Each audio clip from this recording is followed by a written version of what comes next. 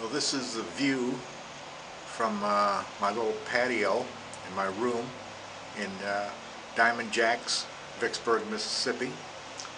And I'm showing you the other side of the Mississippi I'm looking at is Louisiana. But what's significant about it is this is exactly what explorers would have seen the first time they came down the Mississippi. Exactly this same landscape.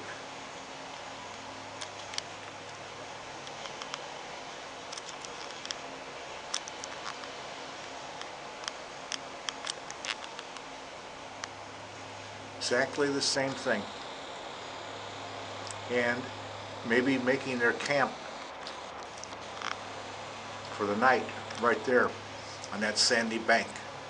But this is exactly how it looked like maybe 10,000 years ago along the Mississippi, when the people who were living here paddled their canoes up and down the great river,